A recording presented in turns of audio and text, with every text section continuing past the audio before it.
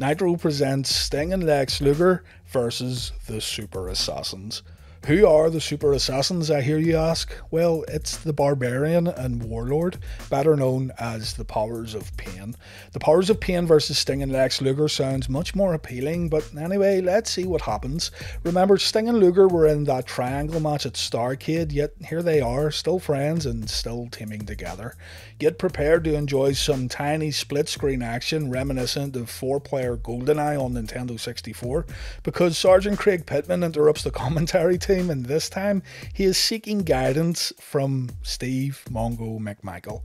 Mongo turns down the chance of a lifetime by telling the Pitbull that his hands are full as a commentator, the exact same excuse Bobby Heenan gave Pittman 2 weeks ago. I had to go back and watch the opening of the match again on the micro split screen, and the match starts off with Lex Luger and Sting dominating the Super Assassins. By the way, the Super Assassins were known individually as Super Assassin 1, who was actually the Barbarian, and Super Assassin 2, who was previously known as the Warlord. By the time we get back to the action, the Super Assassins have taken the fight to the outside of the ring. The Stinger gets dropped on the guardrails, and then he gets stretched inside the square circle. The Super Assassins double team Sting. The referee misses a tag to Lex Luger that gives the Super Assassins even more opportunities to punish the WCW icon. But the Stinger is able to make the tag when a top rope splash is missed by Super Assassin 1. The torture rack and the Scorpion Deathlock get applied at the same time, and the babyfaces win the match. Point for Nitro. Pay-per-view match replays aren't going to win many points here on Reliving the War. Mean Gene makes a comment about the new generation over on the WWF, saying that Sting and Lex Luger are mainstays of WCW, while the new generation have added a few names who will soon be collecting their social security. The Scheme Gene stuff on Raw must have been cutting deep here, but anyway, Sting has a question for Lex Luger. The Stinger wants to know why Lex Luger stopped him from getting back into the ring at Starrcade by holding his arm. Remember, this led to a count-out victory for Ric Flair. Lex Luger says, get this, his knee was hurt and he was reaching out to Sting for support. He wanted Sting to help him back to his feet. Yeah, right, Lex, okay, whatever. Somehow Luger swings this all around, saying he wants to prove himself by becoming Sting's full-time tag team partner. Sting, for whatever reason, thinks this is a great idea, and the segment is over. And so this means we've now got a new tag team in WCW.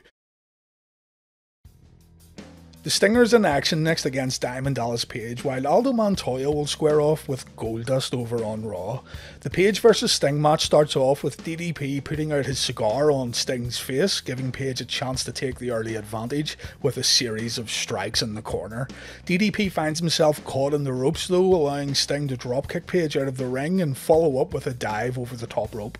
A botched leapfrog leads to DDP taking the driver's seat for a little while. Page gloats and shows off to the fans while laying the offense into Sting. DDP hits a neckbreaker, but it only gives him a 1 count. He then applies a chinlock while using the ropes for leverage. Sting makes it to his feet, but he's brought back down again by Page. It feels like this chinlock has been applied a little too long at this point. Sting once again makes it to his feet, delivering a face crusher followed by an atomic drop and dropkick combination. Sting then hits the Stinger splash, but Page is able to grab the bottom rope when the Scorpion Deathlock is applied. Page hits another neckbreaker, but once again it gets him nowhere. Sting is eventually able to reverse a back suplex attempt into the Scorpion Deathlock to pick up the submission win.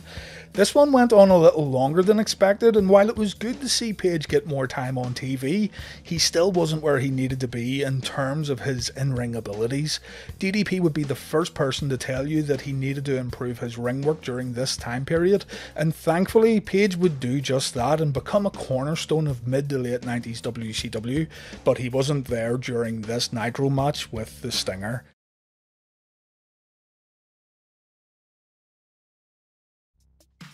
The Smoking Guns versus the Spiders is up next on Raw, along with a Billionaire Ted skit, while we have a WCW title match on Nitro, the Nature Boy Ric Flair versus the man called Sting.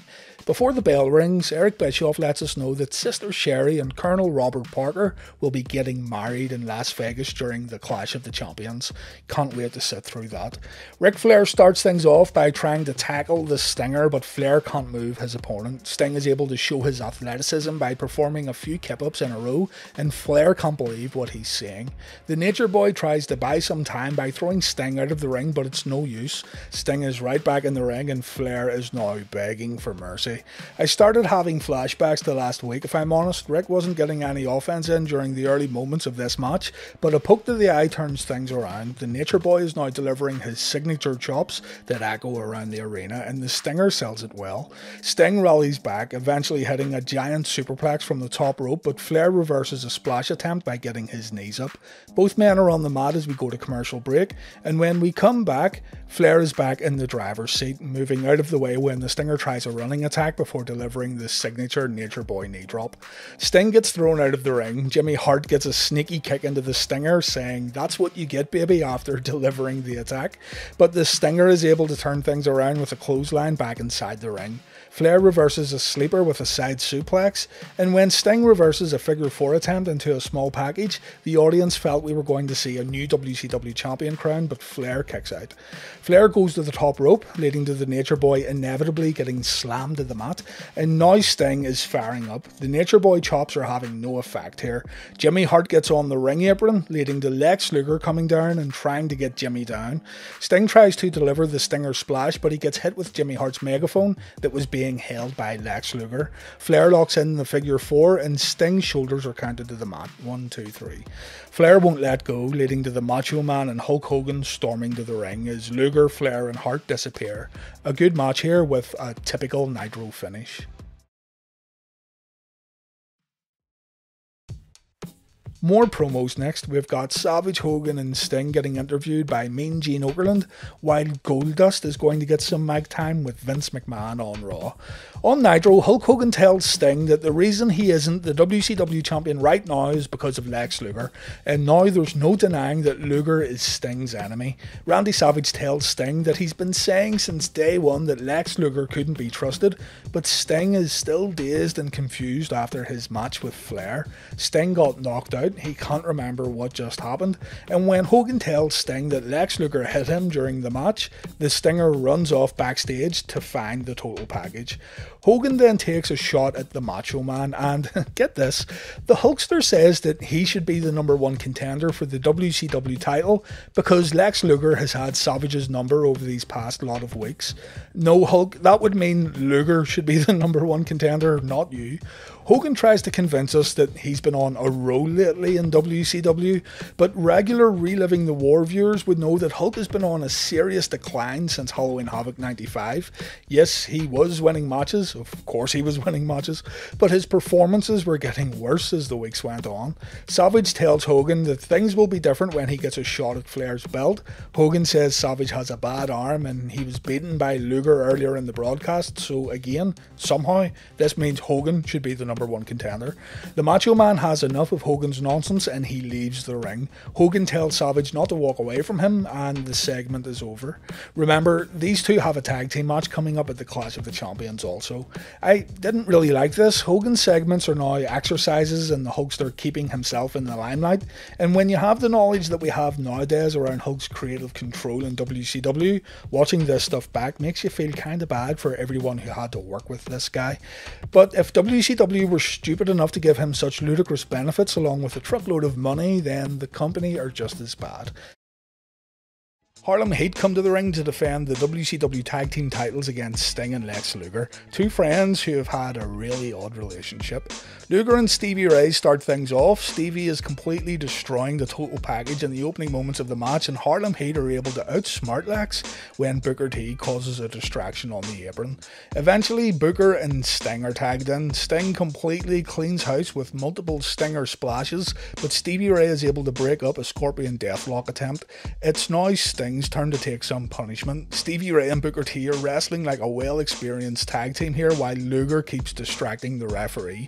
Sting finds himself in an armbar. The hold is broken up when both men get to their feet, but Sting is unable to mount a comeback. Harlem Heat's experience is coming into play as the commentators keep reminding us that Sting desperately needs to tag out. Harlem Heat by this point are destroying Sting. Sting tries to fight out of Booker T and Stevie Ray's corner, but he keeps getting shut down. Lex Luger isn't doing his partner any favours by keeping the referee busy as the audience begins rallying behind the Stinger. After applying a chin lock, Booker T goes to the top rope and a Harlem hangover is missed when Sting moves out of the way. Sting makes the tag, but the referee doesn't see it. Jimmy Hart makes an appearance and he hands something to Luger when the action spills to the outside. Some sort of international object.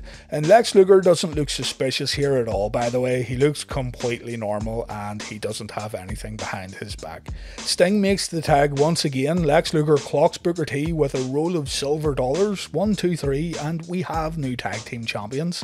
Again, Nick Patrick, man, there's literally money laid out all over the ring and Patrick pretends to see nothing. What a shit referee.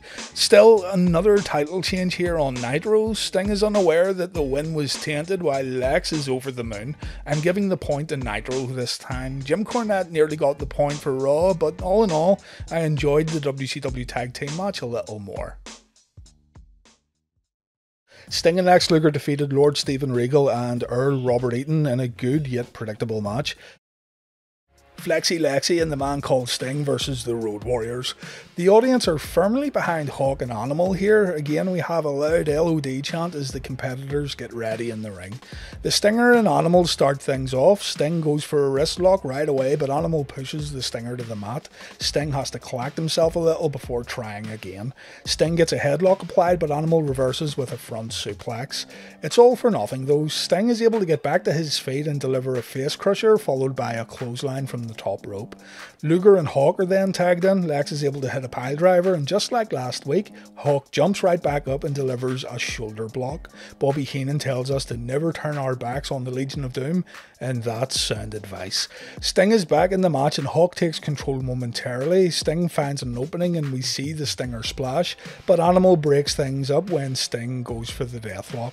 With Animal now inside the ropes, Sting again gets overpowered, but Lex Luger pulls the top rope down after Animal gets Irish whipped. Luger tags in and Sting isn't pleased with Luger's tactics here. The Stinger wants a clean match, but Lex Luger is more than happy to take shortcuts. Luger begins working over Animal, delivering a body slam followed by multiple elbow drops. The power in the arena then goes completely out for a moment. The feed gets cut off momentarily, but we're back in business seconds later.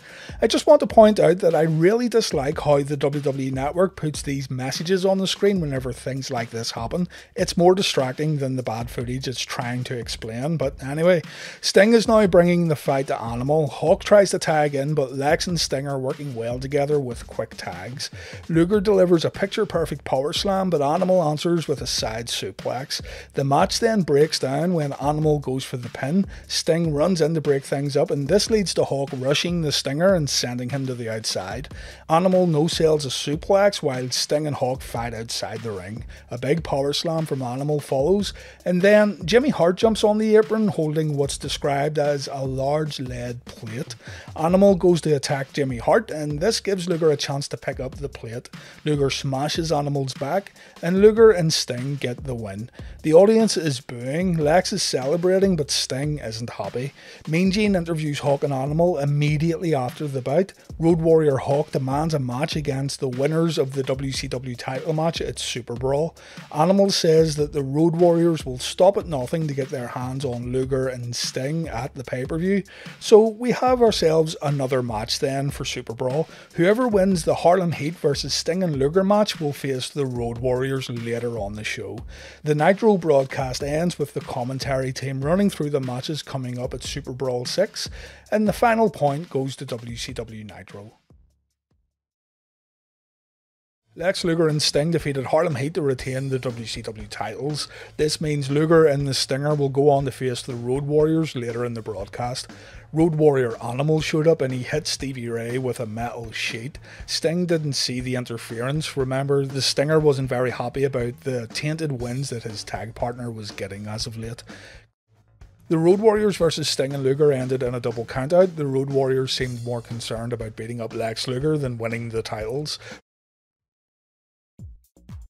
As Big Bubba makes his way down to the ring, Eric Bischoff gives away the Raw results. Eric tells us the winner of the Jake Roberts match, the Diesel match, and the Raw main event, while calling the WWF the World Whining Federation. Nitro went on the air around 3 minutes before Raw, and so Eric Bischoff had just told everyone what happened on the USA Network before the WWF show even went on the air. The Stinger gets a great ovation during his entrance, the bell rings to start the match, and we get a lot of stalling. Big Bubba gives a clean break in the corner to show he's a nice guy, but Sting slaps him in the face when he goes for the handshake. Sting delivers his face crusher to the delight of the audience, but Big Bubba answers with an atomic drop, followed by an uppercut from the outside of the ring. Big Bubba applies a headlock, Sting fights his way out, but an impressive spinebuster stops the Stinger's momentum. It's at this moment I noticed Bart Simpson sitting in the audience, and there's a parrot right in front of him. Great stuff. Sting kicks out of multiple pin attempts before a chin lock gets applied. Big Bubba brings the Stinger to the corner. Sting again tries to fight back, but Big Bubba brings a splash to the Stinger that once again kills his opponent's momentum. Bubba continues to destroy Sting. The fight finds its way to the outside of the ring as a little old lady begins ripping into Big Bubba. I don't think this is a plant either, because security come down to tell Grandma to sit the fuck down, maybe giving her some reassurance that Sting's going over and there's nothing to worry about. Sting then delivers a questionable piledriver that could have went very, very wrong, but luckily Big Bubba is okay. The two men get to their feet to trade punches. Sting gets the better of Big Bubba. Sting goes to the top rope, but Bubba gets the knees up.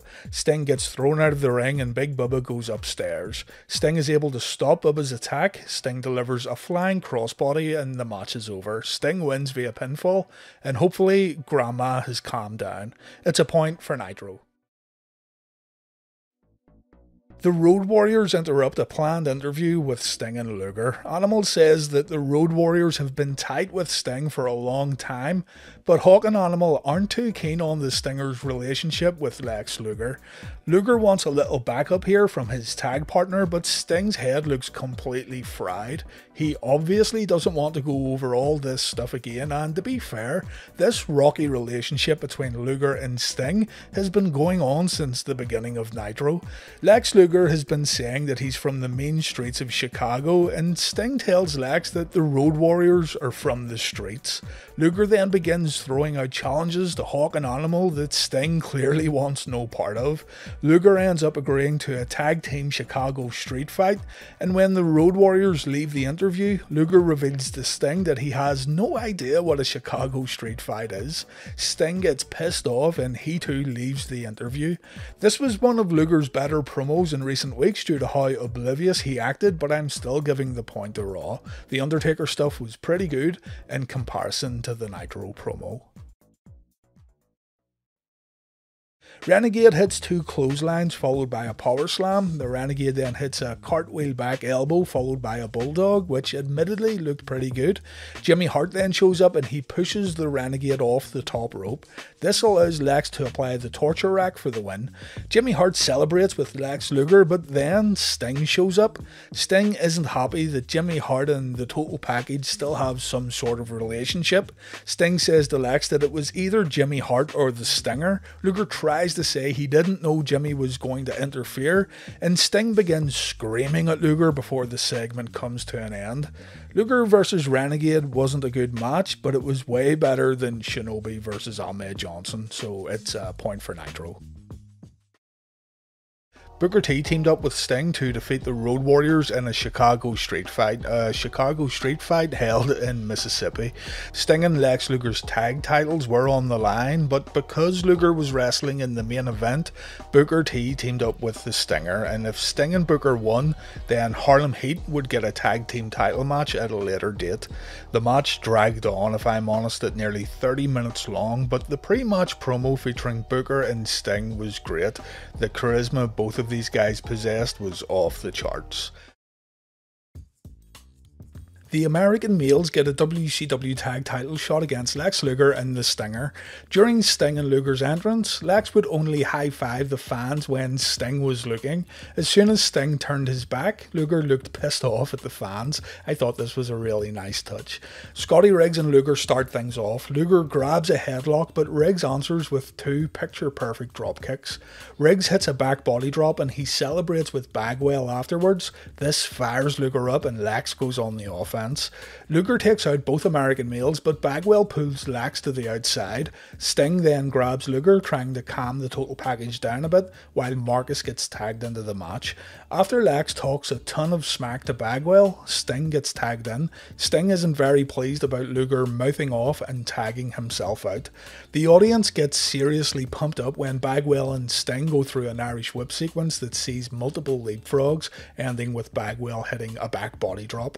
Bagwell tries to body slam Sting, but Buff Daddy can't lift his opponent. Sting hits two body slams on Bagwell and the audience goes nuts. It's really awesome seeing how much Sting was loved by WCW audiences during this time period. Scotty Riggs comes back into the match, Sting tags in Luger, and Riggs is able to get the better of Luger before Bagwell gets tagged back in. Bagwell too gets the upper hand after delivering a splash to a grounded Luger. Lex then dodges a crossbody attempt, and afterwards Lex begins to viciously attack Bagwell. Sting looks on, and again the Stinger doesn't seem very happy with how Luger's conducting himself during this match, but Lex continues to destroy Bagwell.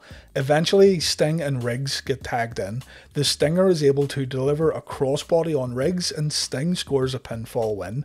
Sting celebrates with the American males while Luger celebrates on his own on the outside of the ring. A point for Nitro then, a much better match from WCW that had better in-ring action and better storytelling. Over on Nitro, there's no intro and there's no formal introduction. Sting and the Giant are in the ring and ready to go, so let's take a look at our first matches. We have the debut of Mick Foley on Raw. It's Mankind versus Bob Holly, while Nitro presents the Giant versus Sting.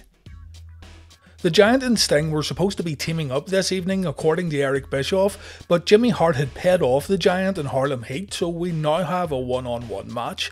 Sting spits on the Giant gets mad, and our match is underway. Sting targets the Giant's leg, delivering a chop block right away, followed by another from the top rope. It looks like an effective strategy, but it doesn't keep the Giant down for long. The big man doesn't move an inch when Sting hits a running crossbody, and the fight spills to the outside where the Stinger gets thrown into the guardrail before being tossed back into the ring. The Giant attempts a chokeslam from the ring apron, but Sting is able to reverse the move with a drop kick. A nice little spot here. And then Lex Luger just appears out of nowhere. The bell rings and the match is over. Luger didn't even touch the Giant, and the Giant also didn't get counted out, so I'm not even sure what the official ruling is supposed to be here. I assume Sting got DQ'd, but I've no idea. We then get the WCW Nitro introduction video. We go over to Bischoff and Company, and we then see a clip from before Nitro went on the air. Jimmy Hart gave Harlem Heat an envelope, but we didn't know what it contained. The commentators guess it was money or some sort of bribe, and that explains why the Giant faced Sting instead of competing in the scheduled tag match. WCW were trying to hook viewers in right away here, and you have to appreciate the battle plan, but the execution was poor. The Sting versus Giant match simply didn't deliver. Over on Nitro, we have Sting and Lex Luger taking on the Giant and Ric Flair. Bit weird seeing as how the Giant and Ric Flair were battling each other just a few weeks ago, but let's see what happens. Flair again goes after Deborah McMichael, who's sitting at ringside, and doesn't Deborah look really different here? The tag champions come to the ring, and yes, the tag titles are on the line. Flair goes after Sting, but the Stinger can't be kept down tonight. Look up at the audience and you'll see a few fools getting put in the torture rack. A shoulder tackle and double leapfrog sequence ends with Flair taking a press slam. A second press slam is nearly messed up when the Stinger launches Flair over the top rope. This could have been better if I'm honest. The Giant throws his partner back into the ring as Luger gets tagged in. Flair again gets tossed out of the ring. It looks a little cleaner this time. And again, the Giant throws the Nature Boy back into the ring. Flair is pissed off at the Giant. He runs out and he chops his tag partner across the chest. And then he runs back up the entranceway. We go to commercial break, and when we come back, it's like nothing had happened. Flair is taking punishment from Luger, and the Giant is back in his corner. The Giant gets tagged in, and Luger gets destroyed. The big man steps on the total package before tagging out, so there seems to be harmony here between the Nature Boy and the Giant. Luger gets tossed out of the ring, and Woman rakes Luger's eyes. The Giant brings Lex back into the ring, and Flair continues the punishment. It's very strange seeing Flair in the driver's seat for so long. Normally Flair is bumping around the ring for other people, so this is a nice change.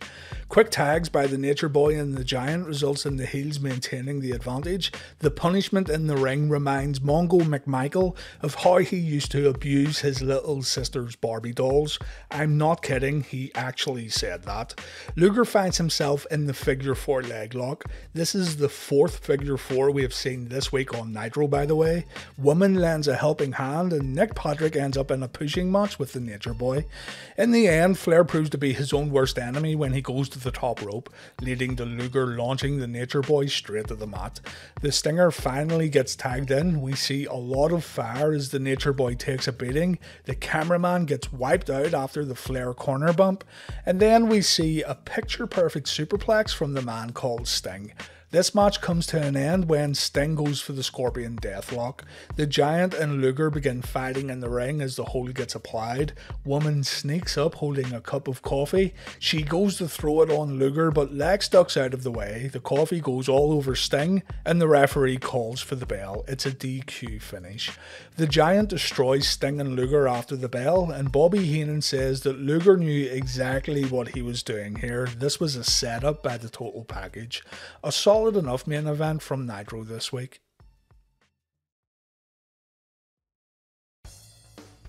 Main event time, the Portuguese Man of War Aldo Montoya takes on Mankind on Raw, while WCW Nitro give us Flair and the Giant versus Lex Luger and Sting one more time. Bischoff is still talking about how the Giant can pin Flair in this match to win the world title, but he makes no mention of Sting pinning Luger to win the TV title, even though all belts are supposed to be on the line here. It's a complete mess from a booking standpoint, but let's see how the match played out. Flair again takes the time to give Deborah McMichael a little attention, and then Randy Savage runs in to try and attack the Nature Boy. The Macho Man once again gets handcuffed and he gets brought back to jail. Poor Randy is now getting arrested for performing wrestling run-ins. Sting and the Giant start things off. The Giant overpowers Sting, but the Stinger fights back with a few drop kicks that have no effect on the big man. Luger comes in to help out, and the Giant gets clotheslined over the top rope. The Nature Boy gets press slammed and sent to the outside also, and the audience are loving it. A great ovation here for Sting and Luger. The Nature Boy and the total package get tagged in. Slick Rick chops Luger, but Luger no-sells it. I absolutely love Ric Flair's reactions when he does this. He turns around and he violently shakes his head in surprise. Luger sends Flair crashing to the mat, and Flair finds himself eating the canvas when Sting lends a helping hand from the apron. Lex tags out and Sting lays in the punches. A hip toss gets followed up with a drop kick, but the Nature Boy looks pretty pleased with himself when Sting runs into Flair's back elbow. Flair takes the top rope bump, and then Sting hits a superplex. Rick then finds himself on the outside, and Sting lines up the Stinger splash against the guardrail, but Sting is unable to hit the mark. Woman takes advantage by raking Sting's eyes, and the match gets back inside the ring with the Giant and Flair making quick tags. Eagle-eyed viewers would notice Jimmy Hart passing something to Woman down at the bottom of their screen. I thought I just saw something we weren't meant to see, but no, the cameraman gives us a full close-up of Woman holding a cup of coffee, her new weapon of choice. Flair takes a power slam from Luger, and this prompts the Giant to get into the ring. The Giant goes for the choke slam, but Sting hits 2 diving chop blocks from the top rope. So check out this ending. The Giant eventually gets floored, and Flair is all alone with Luger and Sting. Woman passes the coffee to Flair. Flair throws it, but Luger and Sting jump out of the way. The coffee goes all over the Giant. The referee then calls for the bell. It's another DQ finish as predicted. It's such a bad finish too. It should have continued on. Flair's actions gave his team a disadvantage, and it's kind of an unwritten rule that the match doesn't get thrown out if your underhanded tactics backfire. Still, the Giant is livid. Flair comes back out. He gets on his knees to beg for forgiveness, but the Giant doesn't want to accept any apologies. Mean Gene gets a word with the Giant, and the big man says he's coming for Flair's world title. The Giant versus the Nature Boy next week on Nitro. Flair's at the commentary table now, and the Nature Boy says he tried to say sorry, and now the Giant has to apologise to Ric Flair, or the Nature Boy will kick the Giant's ass next week. The Giant chases Flair to the back, and Eric Bischoff confirms that next week on Nitro, we will see Flair versus the Giant for the WCW World title. A pretty standard Nitro main event then. Why they bothered with all this every belt is on the line nonsense though, I have no idea. It meant absolutely nothing, and it led to absolutely nothing.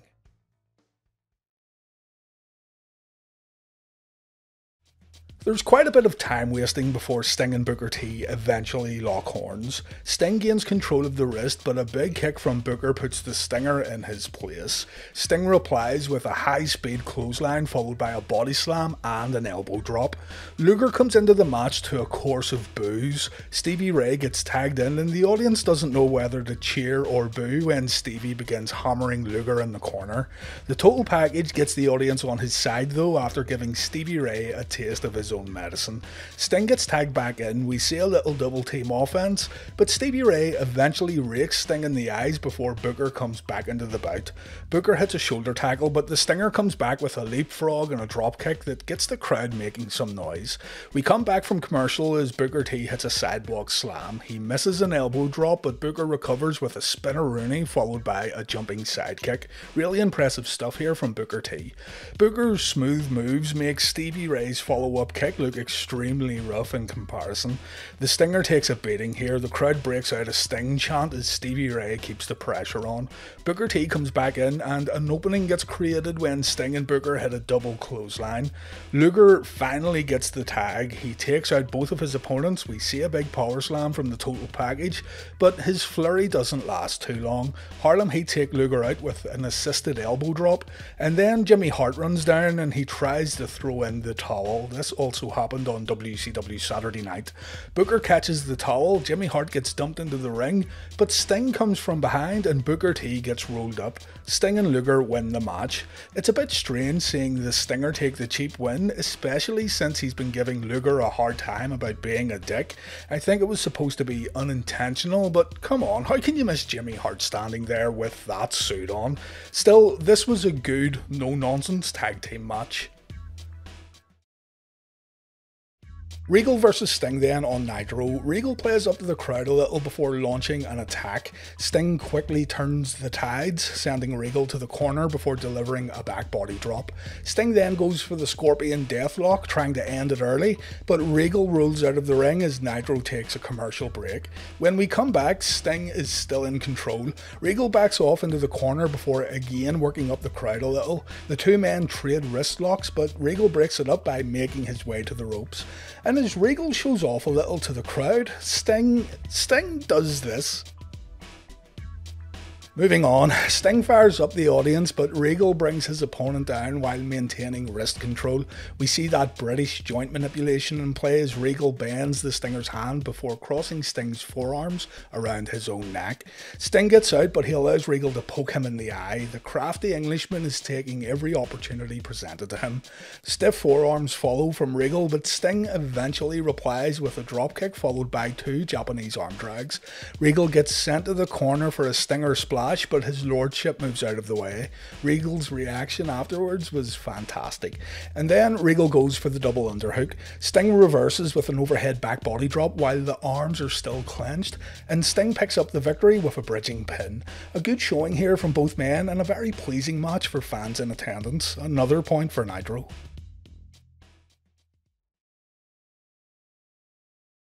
Duggan gets choked again and he falls out of the ring. The Giant brings him back in. The big man goes for a running corner attack, but Duggan moves out of the way. Hacksaw then tries to tape up his fist, but it's no use. The Giant hits the chokeslam and it's all over. The Giant retains the WCW Championship. The Giant hits another chokeslam after the match. A bunch of mid-card guys run down and they too get chokeslammed. And then the Nature Boy Ric Flair shows up with a wooden chair. The chair gets broken over the Giant's head, but the Giant feels no pain. Flair begins backing off before Sting comes to the ring. The Stinger is able to take out the Giant and the crowd completely loves it. And just as Sting applies the Scorpion Deathlock, Jimmy Hart jumps in and he hits Sting with the megaphone. Just as Sting was about to take care of Hart, Lex Luger shows up and the Giant and Jimmy Hart leave the ring. Mean Gene wants to get a word with Luger and Sting. Sting wants to know where Luger has been and why was Luger throwing away opportunities like this. As Luger goes to reply, Nitro goes off the air. They ran out of time. I'm unsure if this was a regular WCW Nitro cliffhanger that we're going to have to get accustomed to over the next few months or so, or if they legit messed up the timing here. Remember, the NBA was coming on live right after this show, so there was no room to go over by a few minutes. Anyway, the final point goes to WWF Raw. The WWF had an overall better main event match.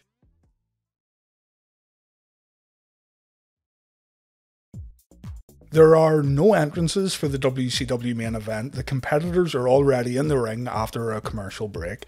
Eric Bischoff apologises for Ric Flair saying the word ass on live TV. We'll have none of that edgy language around here, thank you very much. Lex Luger tries the Ric Flair strategy by throwing himself at the Giant, but that never works. The Giant hits a big clothesline, but Lex gets up. He tries to slam the big man, but the Giant just grabs Luger by the face and throws him out of the ring. Lex reverses a suplex attempt and the Total Package tries to bring his opponent down with clotheslines, but again this never works. The Giant grabs Lex in midair and the Total Package gets slammed from corner to corner. The Giant chokes his opponent with his boot for a bit and then Lex tries to hit his bionic forearm, but it has absolutely no effect on the WCW champion. We see Ric Flair enjoying some food at his VIP table as the match spills to the outside. Luger is finally able to hurt the Giant a little when he knocks him off the apron. The Giant grabs Luger and he drags him out of the ring. The two men go over to the Nature Boy's table and Lex Luger gets chokeslammed through the furniture. The ref calls for the bell. We have a DQ finish. Jimmy Hart has to jump on the Giant's back to stop the attack and the Stinger shows up to check on his tag team partner.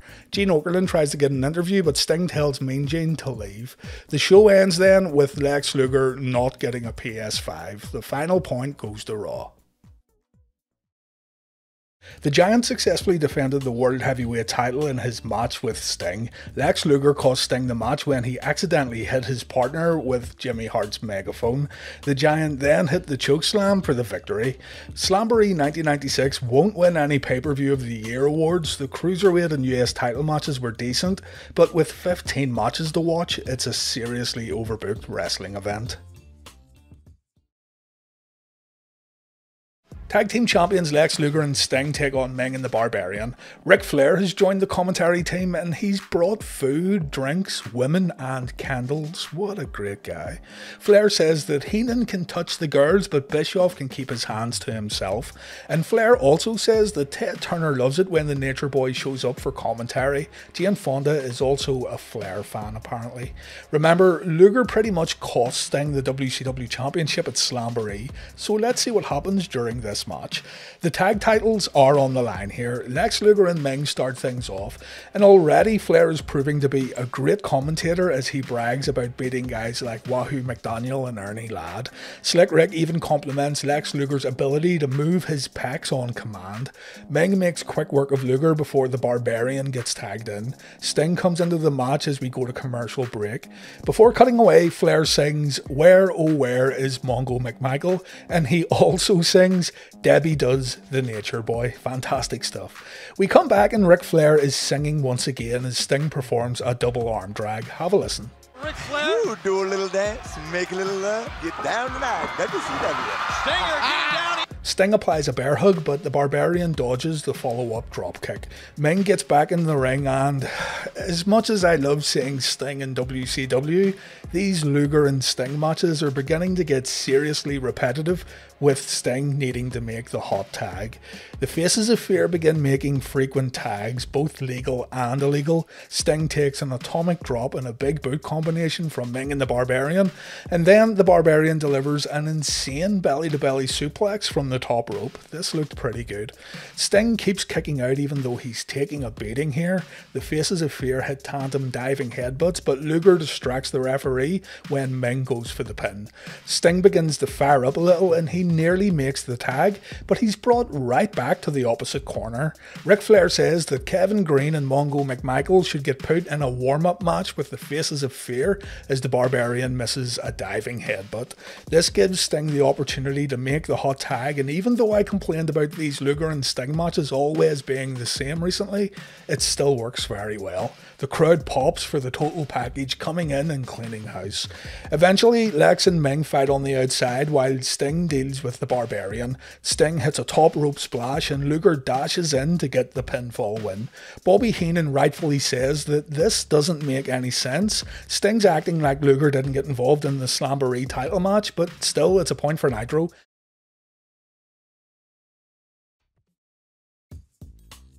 Sting hits up Ric Flair's VIP table to steal some cheesy treats before beginning his match with Scotty Steiner. Scott and Sting trade takedowns to begin the match. Heenan says Sting has the advantage here due to Scott being more experienced in tag team matches, but Steiner is definitely holding his own here at the beginning of the bout.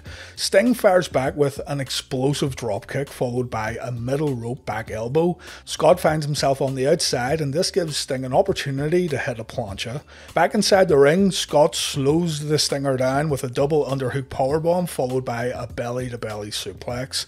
Sting rolls out of the ring and Steiner hits a double axe handle from the top rope. Sting kicks out at 2 back inside the ring, and then a big boot in the corner nearly takes Steiner's head off, and Heenan can't stop laughing at this spot. Payback comes in the form of an overhead belly-to-belly suplex from the future Big Papa Pump. Steiner applies an STF as Sting continues to get destroyed in this bout. Steiner then locks in an armbar, but when both men get back to their feet, Sting is able to hit a Scorpion Death Drop. Keep in mind, this wasn't a Sting finisher just yet, neither was it called the Scorpion Death Drop. Sting hits a Stinger Splash, but he misses the second attempt, resulting in Steiner hitting a Dragon Suplex. Lex Luger and Rick Steiner then show up as Steiner hits a Samoan drop from the top rope. Scott then signals for the end, he misses a Frankensteiner, and Sting goes for the Deathlock, but Steiner is too close to the ropes. Scott then goes for a Tombstone Piledriver, but Sting reverses with a Tombstone of his own. This has been a good main event for sure. Both men are spent here. A suplex spot from the apron to the outside goes wrong. Not sure what happened here, but this leads to Lex Luger getting involved. Rick Steiner and Lex begin fighting. The fight finds its way into the ring. Sting and Scott get involved, and the referee throws the match out. It's a no contest. Bocce work Bobby Walker and a bunch of WCW guys try to keep things under control, but it's pandemonium to end Monday Nitro, and we still aren't done yet. Nitro gets another point. Mean Gene interviews Sting and Lex Luger in the locker room, footage from last week's brawl gets shown, and the total package gets questioned about his involvement in the main event match between Sting and Scott Steiner. Luger doesn't get a chance to defend himself as the Steiner brothers interrupt the promo. Rick says Luger tried to cheap shot his brother, and Scott says he'll take care of the total package tonight if he tries to pull off any more cheap shots during the tag title match. Luger and Steiner push each other around. Mean Gene says he won't tolerate this nonsense during his interview segment, and both teams split as the interview comes to an end. Before the match, footage was shown of Regal hitting Sting backstage last week. Mean Gene tells Regal that he's now got a hefty fine to pay, but Regal says he paid double, so he's in credit with the WCW committee. Regal wants the Stinger, and a challenge is laid out for the Great American Bash. While the finishes of WCW's main events leave a lot to be desired, it's something we have to get used to. I fully expect this tag team match to blow the WWF's main event out of the water though. It's the Steiners versus Sting and Lex Luger. As the match begins with Sting and Scott in the ring, Randy Savage phones into Nitro. Randy says he's been suspended from in-ring competition, but he is allowed to coach Kevin Green and Mongo McMichael. Randy accepts the job and Bobby Heenan tries to beg and plead with the Macho Man, but it's no use. So at the Great American Bash, Heenan will be in the Horseman's corner while Savage will back up Mongo and Green. While all this was going on, Sting and Scott traded offense in the ring. We go to commercial break right after the phone call, and when we come back, Rick Steiner has Lex on the mat. Luger takes a clothesline, we see a massive belly to belly from the top rope, and Rick then hits a diving bulldog. Luger tags in Sting, Sting hits the Stinger Splash, and we then see the Scorpion Deathlock. Scott Steiner runs in to make the save, and Scott then gets tagged in. The Stinger takes a belly-to-belly suplex, and then Scott delivers a top rope Frankensteiner. It's all high-octane action here on Nitro, and the change of pace in comparison to Monday Night Raw is absolutely unreal. Lex Luger breaks up the pin. Steiner goes for a suplex, but Sting reverses with a Scorpion Death Drop. Luger then comes into the match, he delivers a power slam on Scotty Steiner, and then a torture rack attempt gets broken up by Rick. Luger then tries to suplex Scott on the outside, but Rick again makes the save. The match then breaks down with all four men brawling in the ring. Rick, Steiner and Sting take it to the outside, and Sting gets backdropped on the ramp. Just then, the Giant shows up, and the big man delivers one of the softest chokeslams in wrestling history on the dog-faced gremlin.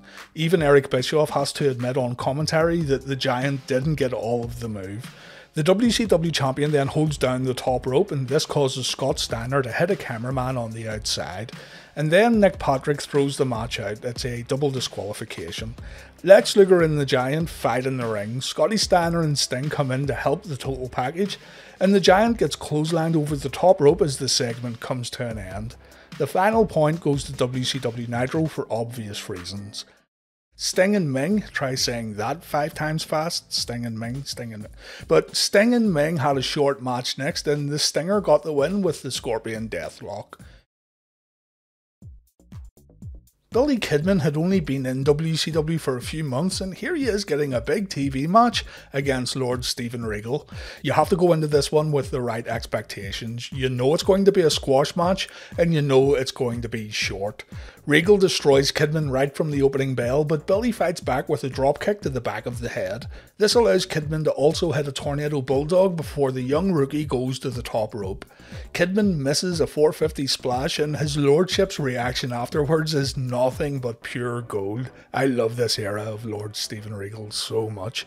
Regal drills Kidman with a suplex, and Billy taps out when Regal applies a modified Boston Crab while standing on poor little Billy's head. Regal's Great American Bash opponent Sting then runs down, and Regal takes a slap to the face, a little payback for a few weeks ago. Regal is then left embarrassed as the segment comes to an end. It was an entertaining few minutes here on Nitro, but I'm still giving the point to Raw. The Miro vs Skip match was just better. Sting and Lex Luger versus Flair and Anderson then. Another bout we've seen before on Nitro, but unlike the Public Enemy and the Nasty Boys, these guys can actually, put on wrestling matches. Remember too that this was supposed to be Joe Gomez and the Renegade in the main event, but now Flair and Anderson have managed to get themselves a tag team title match. Flair tries to push Sting around before the opening bell, but Sting's having none of it. The Total Package and the Nature Boy start things off, and immediately Flair brings Luger to the corner for some knife-edge chops. Luger screams at Flair. Flair tries to run away, and the Nature Boy takes a press slam for his troubles. Luger makes quick work of Flair and the Enforcer, and the Horsemen take their regular time out on the outside to gain their composure. Back inside the ring, Luger destroys the Nature Boy with another press slam. Rick then takes the corner bump, and Sting nails Flair on the apron. Nate gets suplexed into the ring, Lex misses an elbow drop, and the Enforcer and the Stinger get tagged in. Double A overpowers Sting, but Sting outsmarts his opponent. Basic stuff, but fundamentally sound. A leapfrog sequence ends with Sting hitting a face crusher, and Ric Flair comes in to take yet another press slam.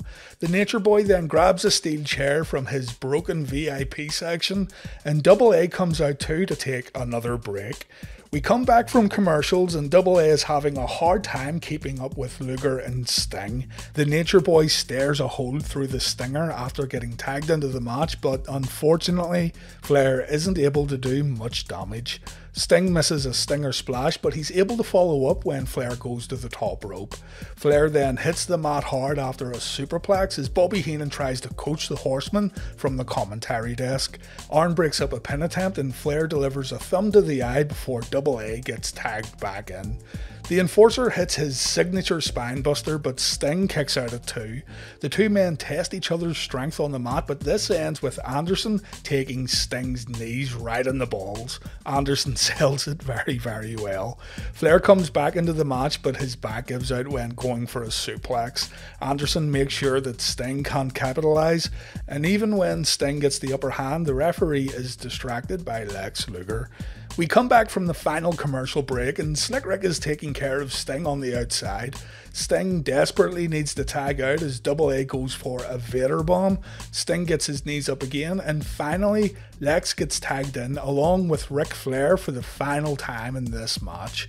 Luger cleans house, Flair takes press slam number 4, and you can see the audience standing and looking at the entranceway. Out comes the Giant and a fight breaks out between the WCW champion and Lex Luger. Scott Steiner shows up and the Giant gets nailed with a wooden chair, and the Giant decides to back up when Sting, Luger and Steiner begin beating him up. So we have another match on Monday Nitro that's been thrown out. On the rampway, Mean Gene interviews the Giant, and the Giant says that Luger will pay at the Great American Bash and the total package is going to leave the pay-per-view on a stretcher. So which main event was better? I'm going to go with Nitro.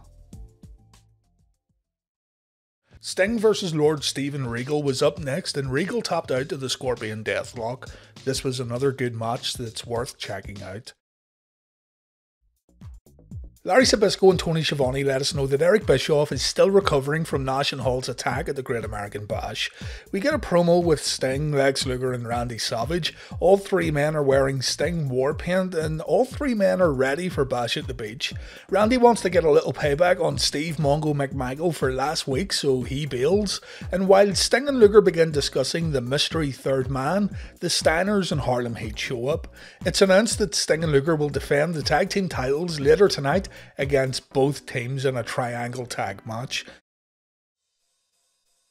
A big tag team match ends this week's episode of Monday Nitro. The Steiners, Sting and Luger and Harlem Heat. The titles are on the line and everyone is still on edge about the outsiders potentially showing up. Booker T and Scotty Steiner start things off and Steiner gets the upper hand. Stevie Ray lends a helping hand from the apron and Booker applies a headlock, but the advantage doesn't last long. A double underhook powerbomb from Steiner gets the crowd going, but Lex Luger breaks up the pin. Stevie Ray and Rick Steiner are in next. Stevie Ray brings the action straight to Rick, but the dog-faced gremlin replies with a German suplex. Scotty Steiner gets tagged in and he voluntarily tags in Sting. Bit silly to take yourself out of a triangle tag match when the titles are on the line, but sure. Sting gets brought straight to Harlem Heat's corner and the Icon takes a beating. Booker T comes into the match once again and he goes for a jumping sidekick, but Booker instead gets caught on the top rope and this gets a great reaction from the audience. Sting pushes the top rope up into Booker's nutsack. Sting then hits an inverted atomic drop. Tony Schiavone calls this an inverted powerbomb for some reason. Booker then gets his knees up when Sting comes off the top rope, and now Stevie Ray is back in to dish out more punishment. We come back from commercial break and Sting is still getting hammered. The crowd again chant "We want Flair," but it looks like the Nature Boy isn't hitting the ring tonight. Harlem Heat are double teaming Sting and Lex needs tagged in, or either Steiner brother to be fair. Booker T gets back in the match, he misses a top rope splash, and the Stinger manages to tag in the total package. As Luger begins cleaning house, the camera zooms out and the outsiders show up from the audience. As Hall and Nash approach the ring holding baseball bats, a bunch of cops storm the ring, and in the middle of the commotion, Harlem Heat win the tag team titles.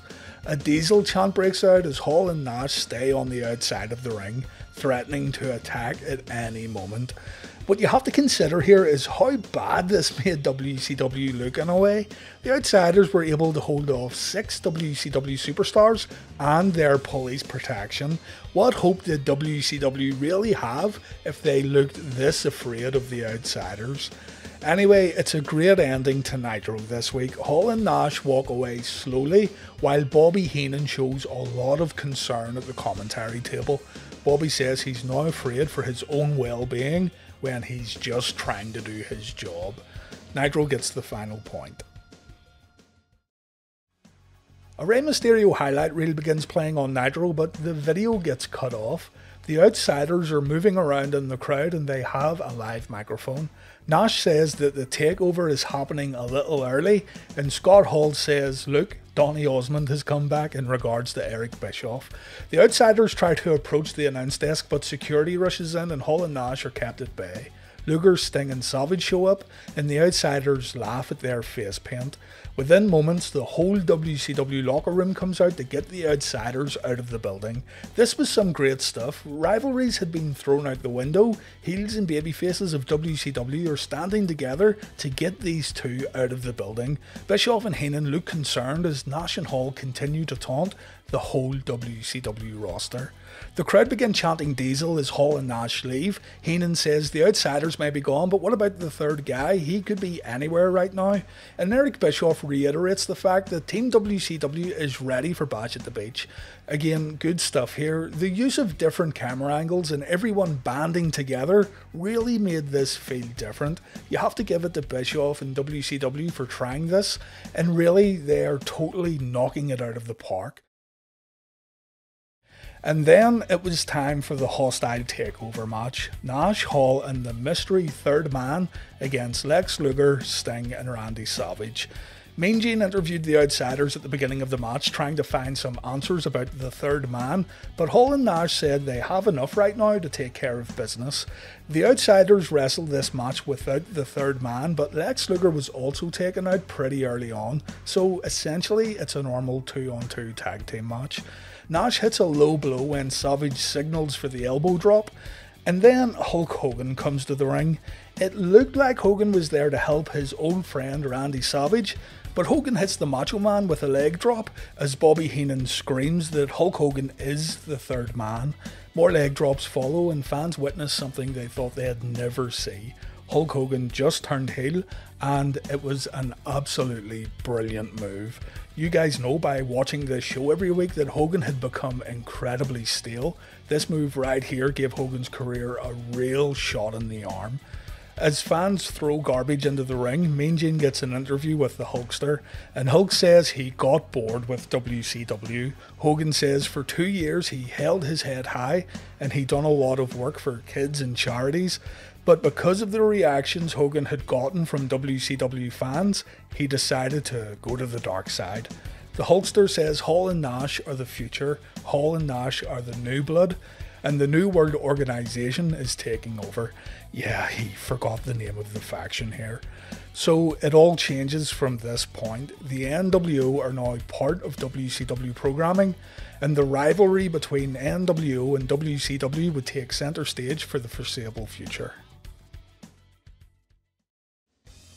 Sting looks pretty dejected after last night's pay-per-view. He gets in the ring and Arn Anderson tries to shake his hand, but Sting won't do it. He's had too much history with the Horsemen just to forgive everything due to what happened at Bash at the Beach. Sting does give a clean break in the corner after the initial lockup though, and afterwards the Stinger takes Anderson down with a shoulder block. Eric Bischoff then announces that we have company. The outsiders have shown up and Bischoff wants to wait it out to see what happens. Sting and Double A trade hammerlocks before Arn throws his opponent out of the ring. Arn then goes for a piledriver on the outside, but Sting reverses with a backdrop. Sting allows Arn to get back in the ring as we take a commercial break. When we come back, Sting is in control. From out of nowhere, Double A fires back with his signature spinebuster, but the enforcer can't follow up. Bischoff says that a black limousine has just pulled up to the MGM Studios entranceway, and Eric says there's too many kids here and not enough security. What did he really think the NWO were going to do here? Arn is giving his opponent a beating now as a Sting chant breaks out in the audience. Any goodwill between Sting and Anderson seems to be thrown out the window as Arn applies an abdominal stretch. The enforcer cheats by using the ropes for leverage. Sting gets out and he goes for a splash, but Arn gets the knees up. Arn is then able to apply a Boston Crab, and then we see the limousine sitting by the MGM Studios entranceway. Arn chokes Sting on the middle rope and Double A goes upstairs. Sting manages to hit a jumping clothesline to stop Double A in his tracks, and then we see the outsiders walking towards the ring. Once Hall and Nash get to ringside, the action completely stops as both Sting and Double A invite the outsiders in for a fight. Even the Macho Man Randy Savage shows up. Double A then tries to go for a cheap victory, but Sting applies the deathlock and it's all over. Sting wins via submission. Mean Gene interviews Sting afterwards and Sting says he isn't surprised at what Hogan did last night. When Sting and Savage were travelling on the road, Hogan travelled alone in his limo and Hogan disappeared time and time again to make movies. Sting says that Hogan just made cameo appearances during his time in WCW, but what he did at Bash at the Beach was a mistake. Kids had looked up to Hogan and Hogan told those fans to stick it last night, but Sting tells Hogan that he can stick it. Savage also sends a message to Hulk.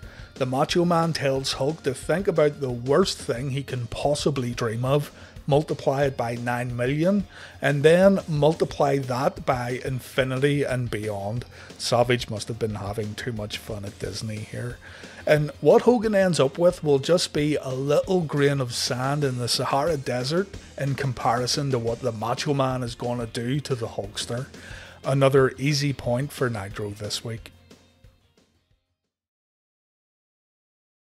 Mean Gene then interviews Sting, Luger and Savage, and Lex Luger thinks Ric Flair is probably sitting in a limousine somewhere. Sting says there's only one guy driving around Orlando in a limousine right now, and it's not the Nature Boy, making reference to Hollywood Hogan. Mongo, Chris Benoit, Woman, Elizabeth and Deborah come out to the ring, but Arn Anderson and Ric Flair are nowhere to be seen. We come back from a commercial break and Double A is looking inside a white limo, trying to either work out who is inside or where Ric Flair currently is. Anderson gives up and the Horsemen huddle up. Nobody knows what's going on, but it looks like Arn, Benoit and Mongo are going to go this one alone without the Nature Boy. Bischoff and Heenan then discuss the possibility of Ric Flair joining the NWO, but Heenan says there's no way that could ever happen. The babyfaces come to the ring getting a great ovation from the audience and our match gets underway with Anderson and Sting starting things off. Sting completely takes control and he takes out Double A and Chris Benoit, but Big Steve McMichael stops the Stinger with a shoulder block from the middle rope. Sting ends up on the outside and Benoit gets in a cheap shot, and the enforcer chokes Sting inside the ropes before Benoit comes back in.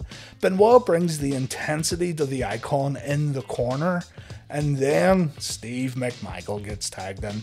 You always watch Mongo very closely, just waiting for the inevitable botch fest, but Steve hits a neckbreaker that looks absolutely fine. Sting fires back with a crossbody, but Mongo pulls off a dropkick, and no, it wasn't the most elegant dropkick, but it was still very passable. I've seen worse. Benoit is back in the ring, and again Sting takes a beating as the cameras show us the white limo parked up at the MGM Studios entranceway.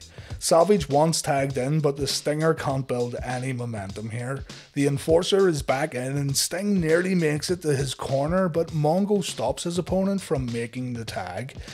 And then it happens. Don't know what on earth Mongo was thinking here, but a lack of communication leads to this mess right here. Sting's in a bad place now. He can't get out of the Horseman's corner. The Icon and the Enforcer trade sleeper holds, but Arn ends up getting dropped with a side suplex.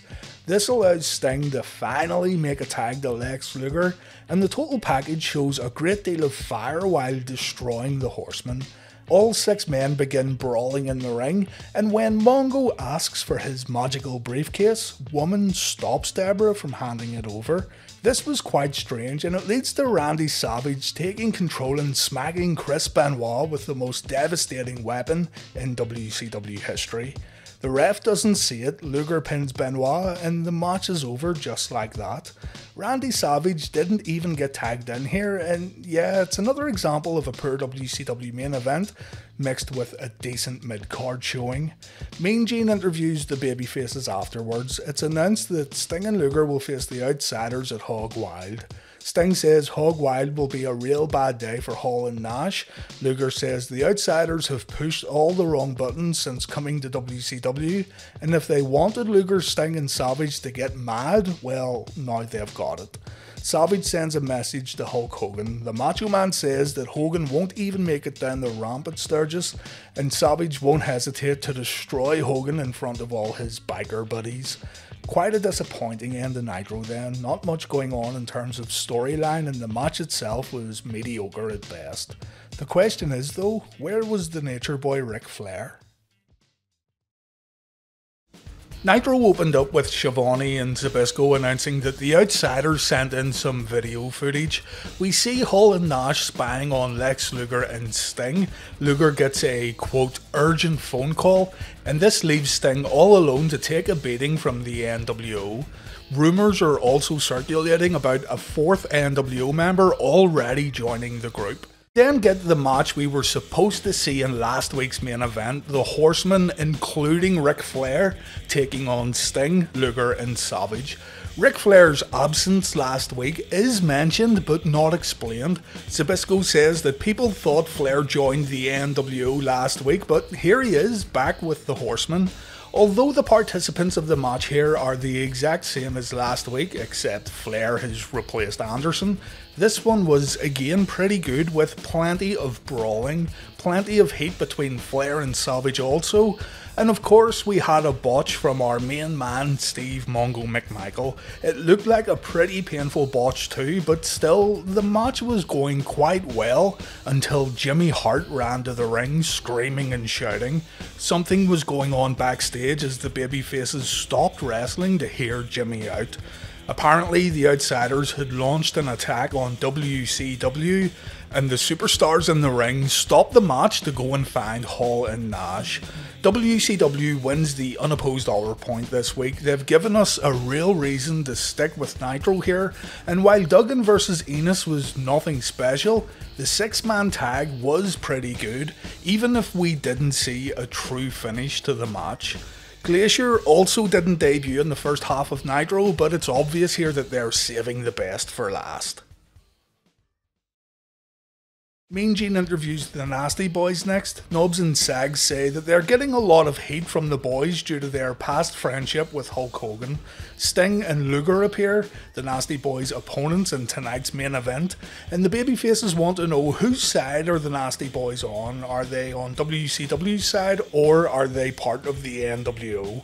The Nasty Boys tell Sting and Luger that it's none of their business. Steve Regal vs Randy Savage followed, and fortunately we got a decisive winner here. It was a great match between these two, so good that Sting and Luger came out to watch the bout from those empty ringside seats. Savage hits the elbow drop for the victory. Sting and Luger then approached the NWO limousine where they found a wreath. The flowers had a message that read, "Condolences on the death of WCW." It's also announced that Randy Savage will get a shot at the WCW champion after Hog Wild, but in order to get this title shot, the Macho Man cannot show up at Sturgis for the pay-per-view. Too many weak finishes here unfortunately. The Savage vs Regal match was good, and the whole wreath on the limo thing was pretty well done too, but the unopposed hour point goes to Raw this week. I definitely would have switched over here to see what the WWF was up to. The promo video freezes, and Tony Schiavone gets word that Sting and Luger are the ones who ordered the tape to get stopped. We go back to the control room, and Sting is giving one of the producers a hard time. The guy says the NWO paid for the video, and Sting really couldn't care less. The thing is, almost the entire video already made it to TV, so it's a little bit pointless. Also, it just felt way more cool when the Outsiders invaded the production truck. Sting ends the promo by saying there's free pot pie and Mountain Dew in his trailer, and I'm not making that up either. There's free pot pie and Mountain Dew in our trailer, let's go. Oh, we're in Atlanta. It's a point for WWF Raw, and really, it was the long replay of last week's attack that lost Nitro the point. Sting and Luger are completely jacked up on pot pies and Mountain Dew, so the Nasty Boys better watch out. The Steiners show up to provide additional security, but come on guys, fucking Ming is out there, no additional men are needed. Jerry Saggs starts things off by attacking Luger. Luger's comeback gets stopped with a big boot, and the Nasty Boys double team the total package. Knobbs and Luger in the ring now, and Luger manages to take care of both Nasty Boys before Sting gets tagged in. A jumping clothesline gets followed up with a face crusher, but Jerry Saggs breaks up the pin attempt. Saggs trips up the Stinger, and this allows the Nasty Boys to go on offense. Saggs gets tagged in and he hits a big clothesline in the corner. Knobbs comes back into the match and Sting takes more punishment in the corner, and then we get to see more teamwork from Saggs and Knobbs when Jerry again comes back into the match. More quick tags keeps the pressure on the babyfaces. Sting finds himself in a camel clutch as Luger begs to get tagged in. And eventually, Sting creates an opportunity when he gets his feet up during a top rope attack from Knobbs. Luger tags in, he cleans house with some clotheslines and a power slam, but when he tries to go for the torture rack, Brian Knobbs breaks it up. This results in Sting coming in without a tag, and the four men begin brawling. Legal men Jerry Saggs and Lex Luger fight on the outside, and Rick Steiner hits a Steiner line on Saggs after the Nasty Boy accidentally hit the dog-faced gremlin. Saggs gets rolled into the ring, a legal man Sting applies the Scorpion Deathlock, and the referee calls for the bell. Sting and Luger win via submission. Typical WCW officiating here, but what can you do? Mean Gene interviews the winners afterwards. Mean Gene reminds Sting and Luger that the limousine is still sitting at the entranceway, and the babyfaces decide to go down to the limousine to see who's inside. When they open the door, someone throws a bag out before the limo drives off, and Nitro goes off the air with a cliffhanger. What was in the Turner bag and who was in the limousine? Well, thanks to the WWE Network, we have unreleased footage of what happened when Nitro went off the air. Sting opens the bag and there's a note inside from the New World Order. It reads, "Ray was right, there are 4 guys, or are there 5? See ya in Sturgis." The final point goes to WWF Raw. The tag team match was seriously by the numbers, whereas the Battle Royal was something different. The little note from the NWO was cool, but remember, this didn't air on TNT.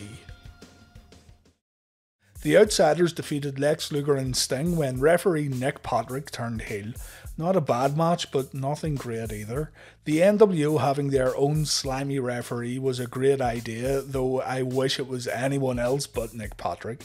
Sting and Lex Luger then show up, saying that there may have been controversy last night in Sturgis, but the Stinger and the total package want to clear up any controversy right now, and a challenge is laid out for the New World Order. Sting and Luger get in the ring and they call out the NWO, but neither Hall Nash nor Hogan appear, while the Outsiders take on Sting and Lex Luger.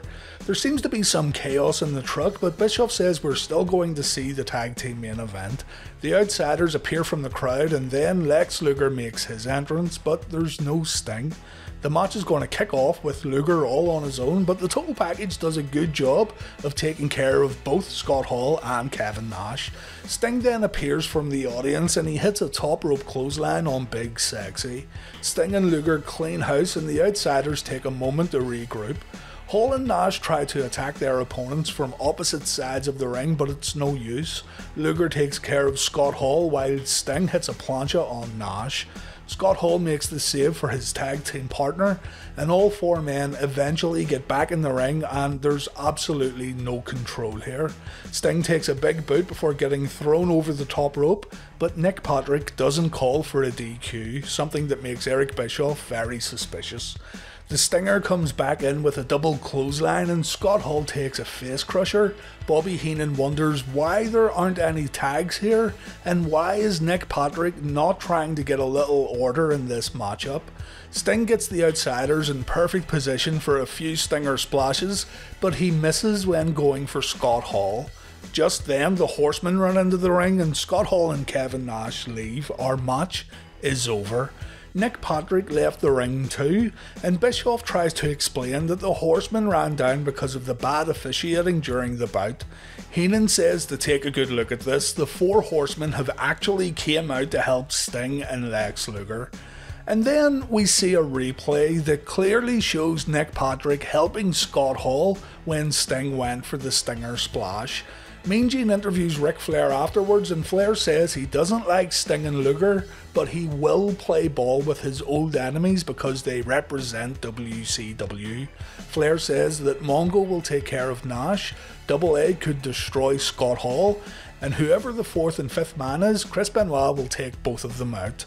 At Clash of the Champions, Flair and Hogan are gone as style and profile, and Nitro comes to an end with Mean Gene promoting the Clash special this week on TBS. Not much of a wrestling match to end Nitro, but still very exciting stuff. The NWO are still being positioned as a real threat to WCW, even after gaining the World Heavyweight title. Harlem Heat versus Rick and Scott Steiner versus Sting and Luger in a WCW tag title triangle match would turn out to be a fun bout that was ruined thanks to the Outsiders showing up. Scotty Steiner had the match won, but bogus referee Nick Patrick stopped the 3 count, pointing to Nash and Hall and feigning surprise. Mean Gene interviews Patrick afterwards and Patrick tries to explain himself, but we all know that he's a sneaky little shit. Lex Luger talked some absolute nonsense when he told Mean Gene Okerlund that he and Sting are gonna, quote, strike with a different wavelength. What is that supposed to mean? Luger and Sting have a surprise in store later on in the show, and Sting absolutely saved this promo before moving on to our next match. Remember when Lex Luger said he and Sting are gonna attack on a different wavelength or some nonsense like that? Well, here it is. It's a master plan from Sting and Luger that will put an end to the New World Order. Luger, Sting, Double A and Ric Flair are in the ring, and Sting wants the other 2 members of the Horsemen to come down, so Benoit and Mongo make their entrance. Mean Gene comes down also, and Sting says that he and Luger can fight with the Horsemen just like they usually do, or all 6 men can take a step back and realise that there's a big problem in WCW.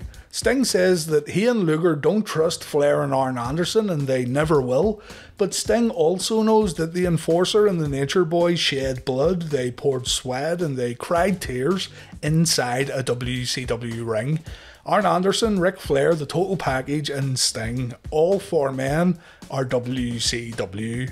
Sting says that in 30 days time the War Games match is going to take place, a match that was created for the Horsemen, and with all due respect to Chris Benoit and Steve McMichael, that's right guys, respect Mongo, Sting says that himself, Luger, Anderson and Flair are the only men with experience inside a War Games matchup. The Icon wants to form a War Games team with Anderson and Flair in order to put an end to the New World Order. The Enforcer says he doesn't like Sting and Luger. Lex is a body guy and his looks won't get him very far in a match like War Games. Luger says he and Sting give 100% and Anderson needs to consider Sting and Luger's dedication before saying no. Anderson wants to know if Sting can truly be on the side of the Horsemen for just one night. Can Sting forget about the little stingers in order to survive War Games and win War Games? Can Sting go into the gutter in order to make his opponents submit? And more so, Well, Sting promised not to submit himself when the going gets tough. Sting says that Double A and Ric Flair know what he's all about, and he's offended that Anderson would even ask those questions. The Stinger won't give up. Ric Flair says that this decision comes down to Benoit and Mongo, and Mongo looks like he just remembered he left the oven on at home. Chris says that he's waited his whole life to become a horseman and to get an opportunity like War Games, but whatever Flair and Anderson want to do, he will follow. Mongo bangs on about his Super Bowl ring, and this gets a loud chorus of boos from the audience. Steve says if Sting and Luger mess this up, then what the NWO do will feel like a walk in the park once Mongo gets through with them. Arn Anderson confirms it.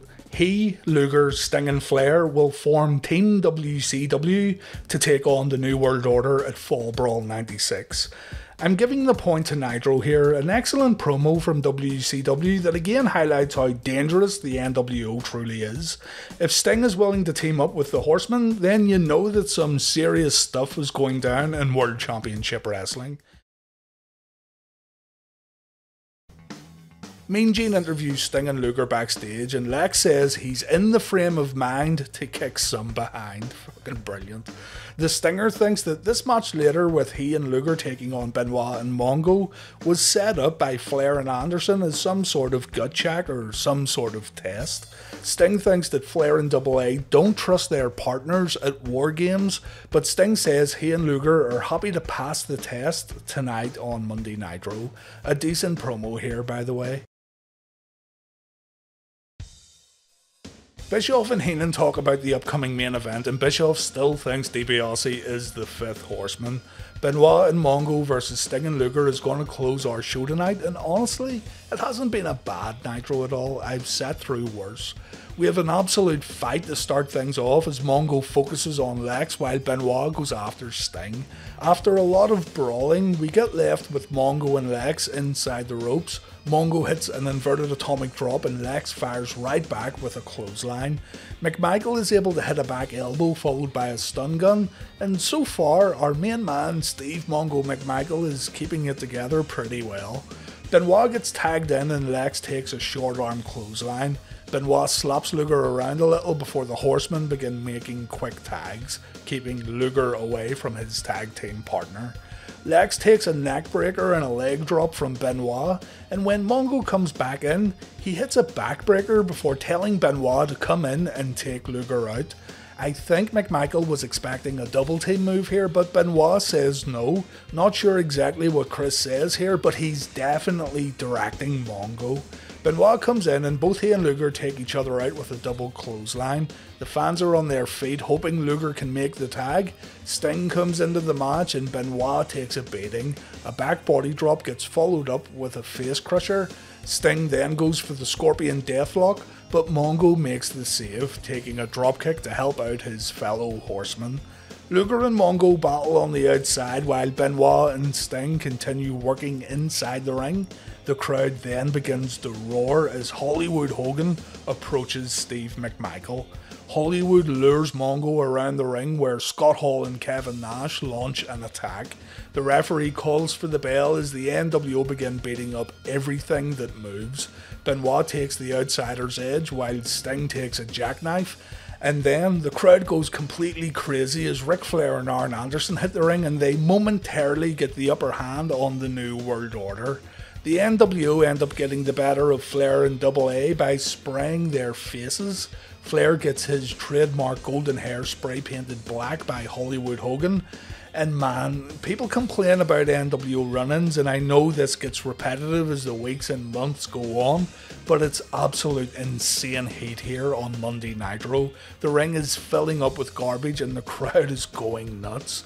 It's so loud and it's so messy, and you can see Kevin Nash in particular is totally feeding off the audience. The NWO leave the ring and they approach Eric Bischoff. Bischoff runs away, and the New World Order take over the commentary desk. Hulk Hogan says anything less would be too civilized. The cameras go back to the ring and it's absolute carnage. and the show ends with a replay of Ted DiBiase's tease for next week's episode of Monday Nitro. Even though the main event was nothing to write home about, the end of this week's WCW show was absolutely brilliant. Luger, Sting and Rick Steiner are in the ring ready to go, but the camera cuts away to the Four Horsemen. Flair and company want to know who's inside that limousine, but there's no one there. With their joint deduction skills, the Horsemen come to the conclusion that whoever was in that limousine must now be inside the building. So they run back into the arena as Nitro takes a commercial break. We come back and we have Luger and Rick Steiner in the ring. The two men lock horns and Lex does a little flexing. The two men lock up again. Nick Patrick walks into Luger when the competitors break a lockup, and Patrick calls for the bell. It's over after 38 seconds. Luger has been disqualified and the Steiners win the match. The Steiners don't want to take this victory, but the decision is final. Patrick gets out of the ring, Sting and Luger follow him, and that's it. That's the match. I have to give the point to Raw here, I have no other choice. WCW Nitro are completely pissing this episode away. The crowd goes wild when Ric Flair gets tagged in. We see footage of Flair and Luger chasing Nick Patrick. Nick lures Sting and Luger towards the limousine, and we see Ted DiBiase getting into the vehicle. Sting wants to commit murder, so he throws a fucking rock through the window. But then it gets better. Our babyface heroes steal a police car to chase the NWO. Sting and Luger may have just saved Nitro from a complete beating from the WWF.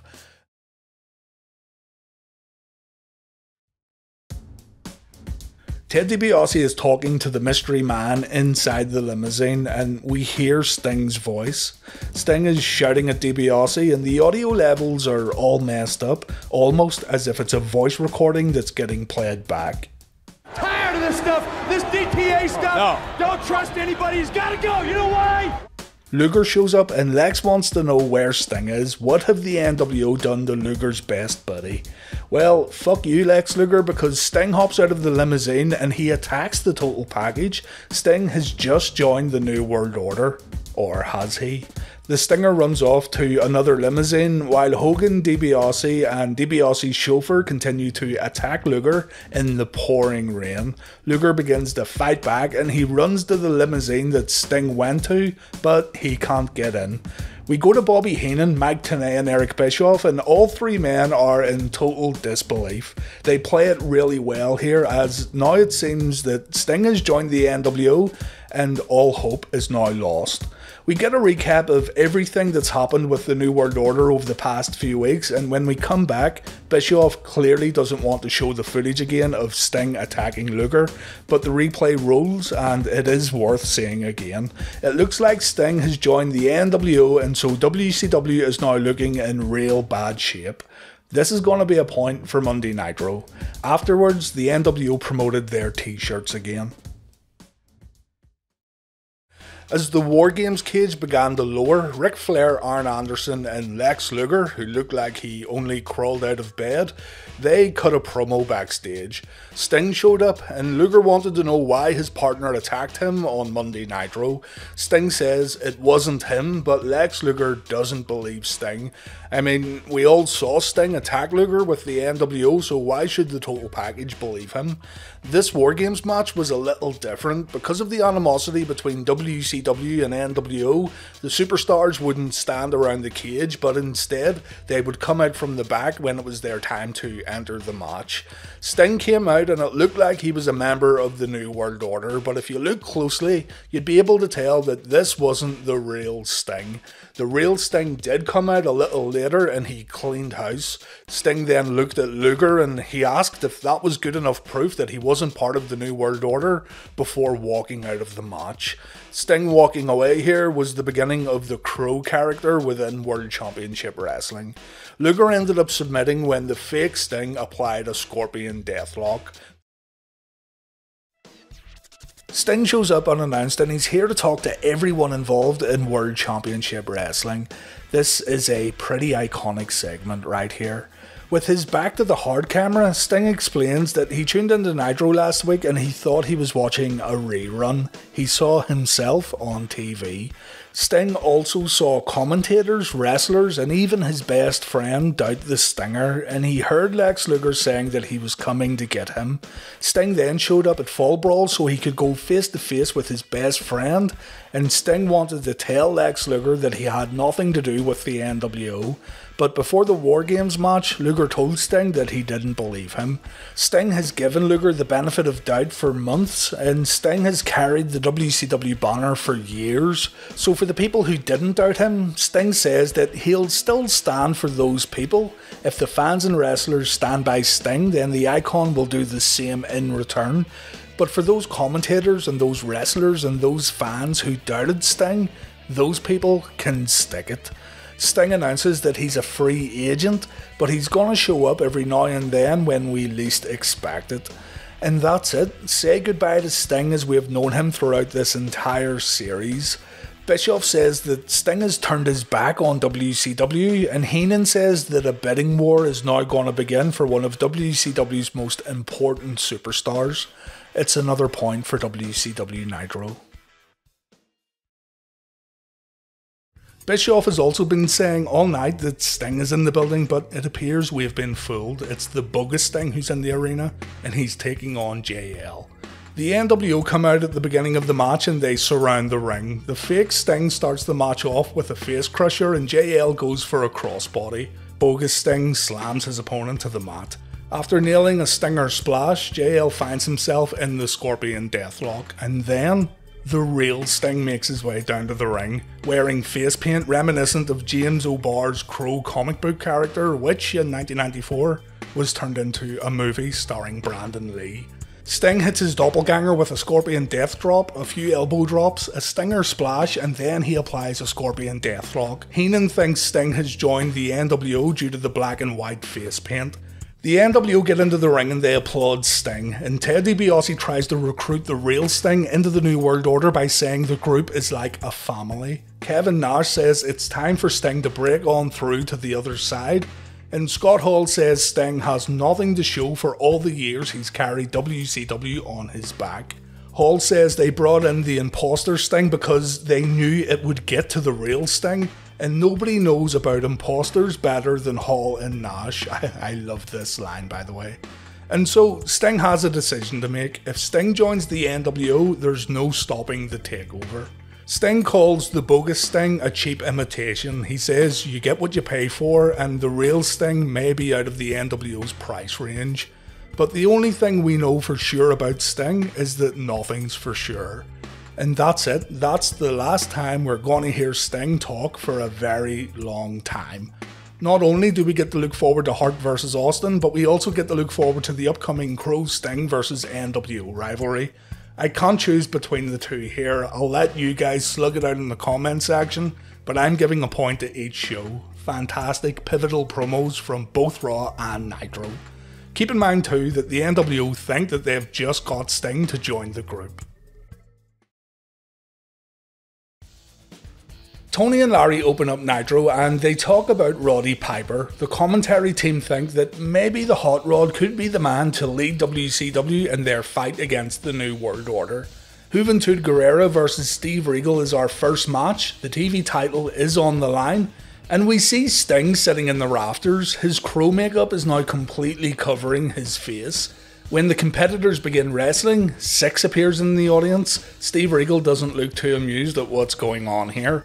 Six says he's going to bring the Cruiserweight title to the NWO, and this gorilla right here seems highly invested in what Six has to say. A message is then sent to Sting: make the right choice. The focus was completely taken off the match here, which maybe wasn't a bad thing seeing as this is Crow's Sting, but I just wish it didn't happen during a Steve Regal match. Regal wins via submission.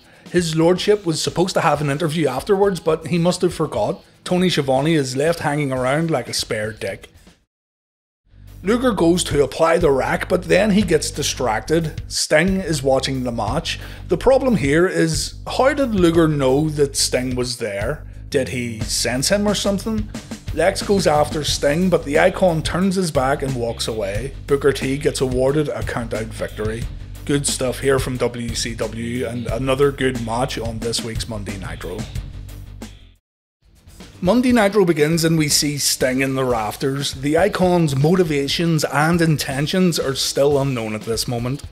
Our first match featured Chris Benoit taking on the fake Double J, a fairly decent match with an interesting finish.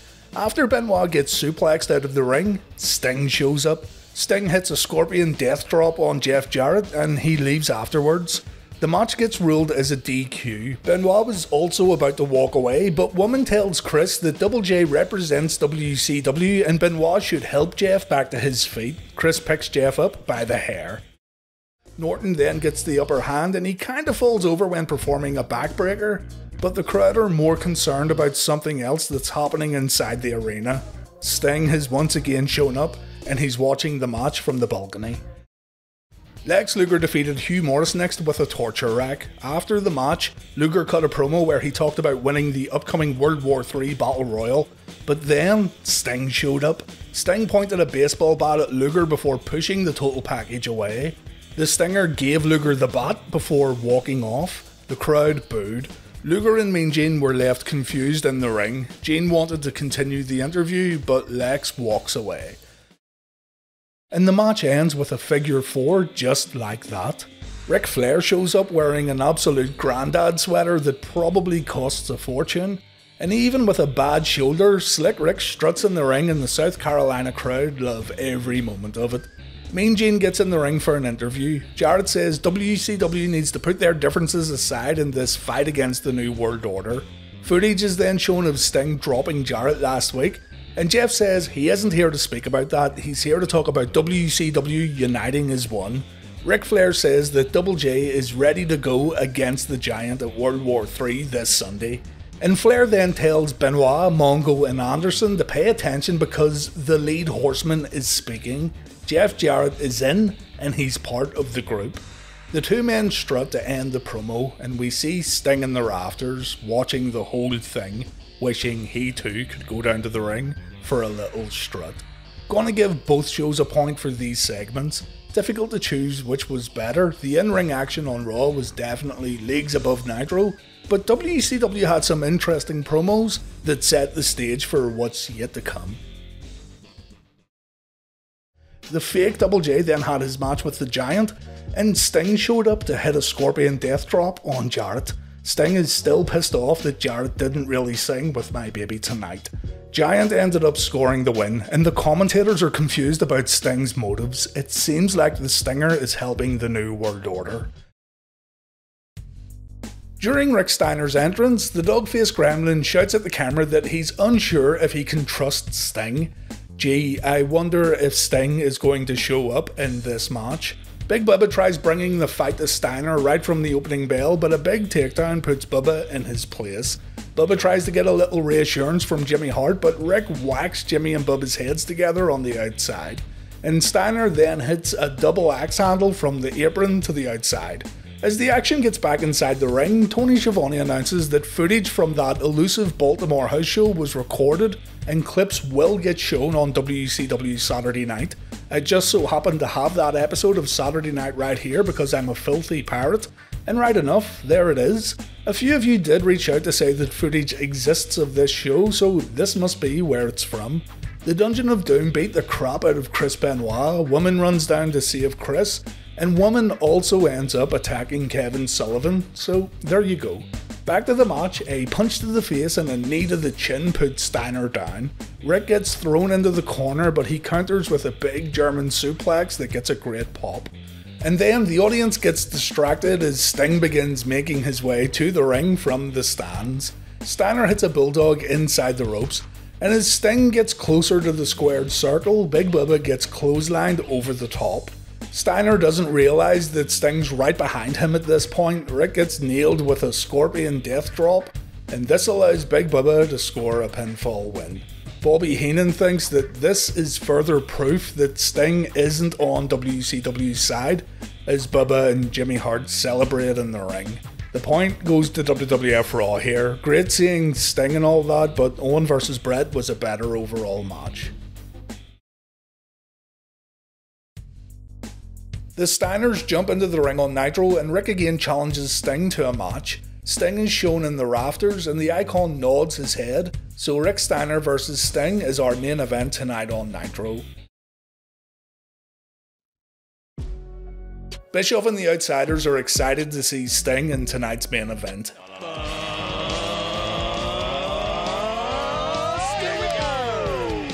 The NWO still thinks Sting is going to join the group as Rick and Scott get in the ring.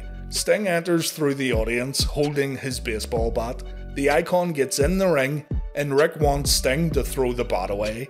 Sting tosses the bat down and he turns his back to Rick, giving Rick a free shot. The dog-faced gremlin takes the free hit and Sting gets whacked. The Stinger falls to the outside and the crowd are totally loving what they're seeing here. Scott Steiner throws Sting back into the ring and Rick completely pummels the Icon. Steiner then goes for a body attack but Sting dodges it, and then we see the Scorpion Death Drop. Sting then picks up the baseball bat and Scott Steiner gets in the ring. Sting moves Scott out of the way and he offers the bat to Rick.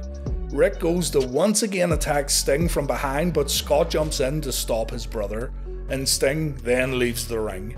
The Stinger approaches the Outsiders and Bischoff at the commentary table. The NWO tells Sting they have a contract for him, but Sting just points his bat before leaving again through the audience. Nitro ends with the NWO saying Sting will join the faction eventually, and Bischoff hopes to see Roddy Piper live next week on Monday Nitro. Giving the final point to Nitro, the wrestling match on Raw was better, but Nitro provided much more entertainment with their final segment.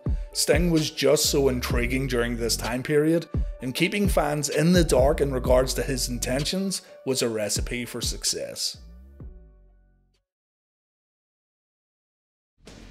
The Steiner brothers stand in the ring and they look to the audience. The Stinger has to be somewhere and the Steiners want answers about what happened last week.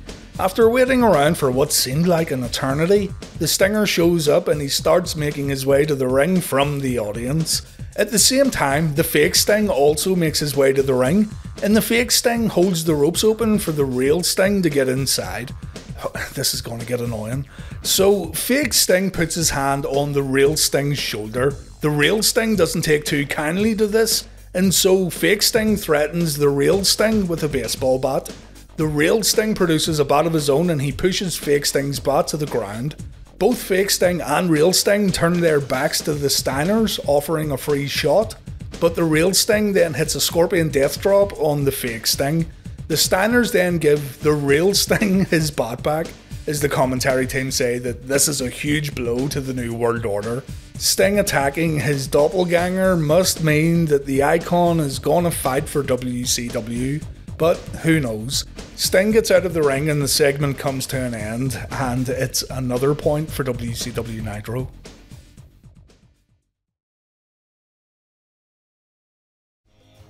Because the Outsiders are also going to battle the Faces of Fear at Starrcade, we should fully expect a run-in finish here.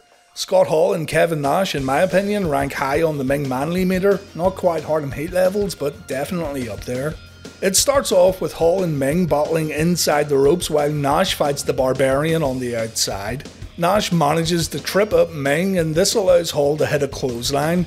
Everyone on the ground level in the audience is standing up for this one. Hall tries to finish it early, but the Barbarian breaks up an Outsider's Edge attempt.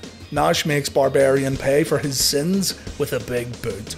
The match is given absolutely no time to settle as the Dungeon of Doom's Big Bubba hits the ring. We think he's going to attack Hall and Nash, but no, Bubba goes after Ming and it's made clear that Bubba is now a member of the NWO. Kevin Sullivan and Conan hit the ring as the referee throws the match out. More Dungeon of Doom members come down to fight before the Giant makes his way down the entranceway, followed by Six, Wall Street, Vincent and Buff Bagwell. More WCW guys come down and we learn that Scott Norton has also joined the NWO after he attacks Ice Train before going on to attack more WCW guys inside the ring. David Sammartino is here and for some reason he's attacking WCW guys.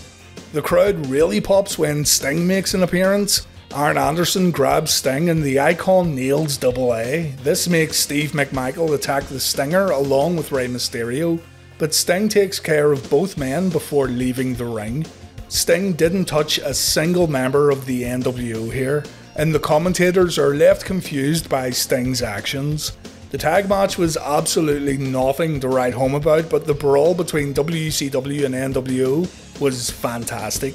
We have new NWO members and the mystery of Sting continues to intrigue.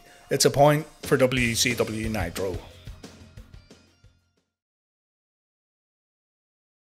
Lex pins his opponent, but the Giant gets out by throwing Lex into the air and Luger falls on Mark Curtis. We now have no referee. Luger hits a body slam, but the crowd notice Nick Patrick coming to the ring. Lex picks Giant up for the torture rack, but Patrick kicks Luger. This leads to Lex pushing the crooked referee out of the ring. Sting then appears from the audience, and back inside the ropes, Luger tries another torture rack, but Six shows up to break the hold. Six gets out of the ring as Sting enters. Sting pushes Patrick with his bat, and Sting then says something to both Luger and the Giant before leaving his bat in the middle of the ring. Sting then disappears as Luger tries to grab the bat, but the Giant puts his foot on the weapon. Luger decides to hit a low blow, and this allows Lex to beat the Giant with Sting's bat. Lex pins the Giant and the crowd goes nuts as Luger wins the match. As mentioned, it's worth sitting through this one just for those final few moments. It's easily the loudest pop of the night. Lex leaves the ring and the Giant stands at the entranceway wondering where the rest of the NWO were when the big man needed them.